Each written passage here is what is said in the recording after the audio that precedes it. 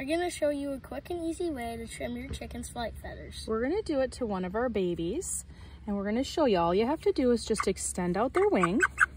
And when you take a look at their wing, there are longer feathers and then the shorter warming feathers. When you trim, you just trim right up above the shorter feathers on the primary flight feathers. It doesn't hurt them because there's no blood supply. The blood supply is up here.